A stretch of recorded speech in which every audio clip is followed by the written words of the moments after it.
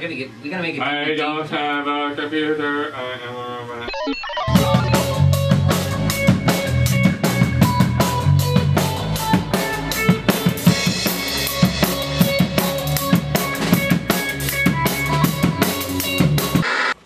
Yeah, with like the original concept for the song had a lot of electronic instrumentation.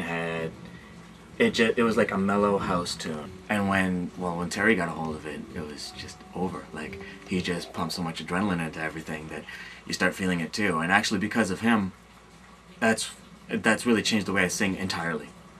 Because I would have to scream everything. Right, Terry's got huge energy. Like, sometimes you just want to like put a bag over his head and try to control. Yeah, when he plays live, everybody comments about him.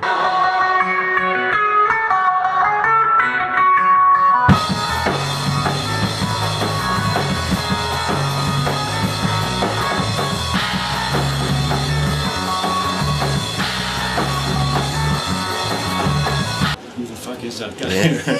Where did he come from?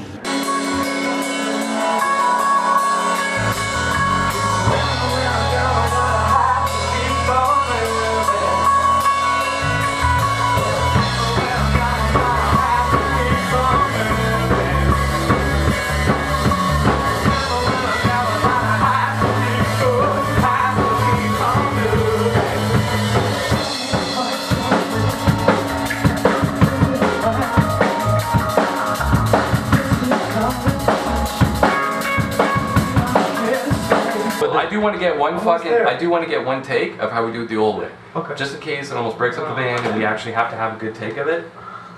Because it's going to come to that, because I will fight. I'm very particular about my drum parts. I forget it's true. What we left it at anyways. We didn't really leave it at anything. We never really solidified anything, but... It was supposed to be like a live album really at first.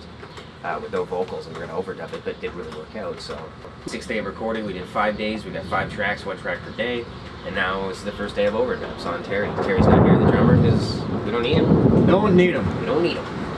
You don't need Terry. It feels so good to see him. Only because he was so perfect the first time around, of course. Yeah. What's that? What's that? Only because he was so perfect the first time around. Because I'll play it biting my tongue if I don't like it. If I have to. For the band, because that's kind of fucking sacrificing. What's Dan? It's fucking true, man. Sometimes you made me play a lot of fucking bullshit. Fuck you. You made me play a lot of fucking bullshit I didn't want to play. And did you end up loving it in the end? Not all of it. Okay. Not all of it. So. Well, we don't play the stuff that you don't love. But so. I only did it because we used to play the Gryffen stuff, right? Now that we're playing the new Gryffen, like Gryffen, Max Power Gryffen, what you want to call it. Now that we're playing the new stuff. It's imperative that my drumhicular voice be heard, so be it. And it's important, man.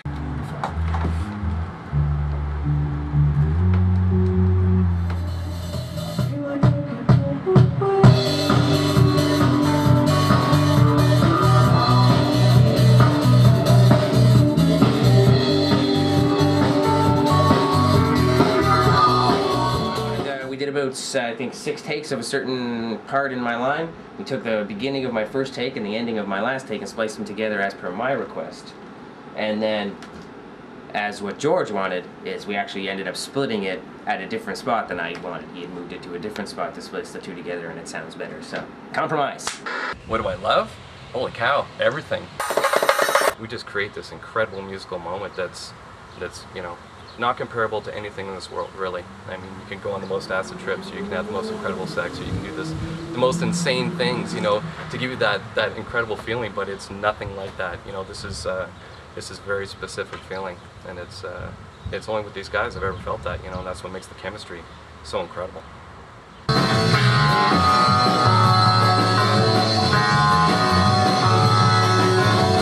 Okay, Blow Away came from when I was working at the Red Room, and the cool thing about working in restaurants is like how you can't really hear all the music, or working in any kind of environment where the music is playing, you can't hear all the music entirely. You just hear like certain elements pop in and out of your conscious, you know, when you're thinking about it or when you're not thinking about it, it kind of seeps in.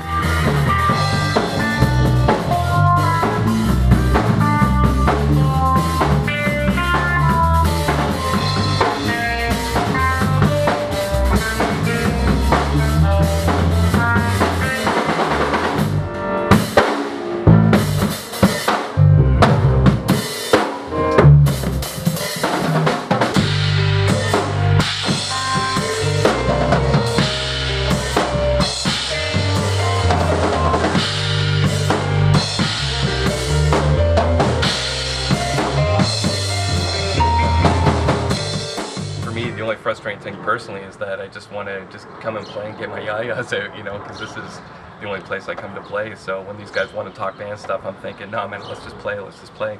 So there is the business aspect, there is the communication aspect of the band that you really gotta, you know, you really gotta get done. It's like first and foremost, you gotta talk about stuff and decide what we're doing and then play. But for me, it's always just the love of playing.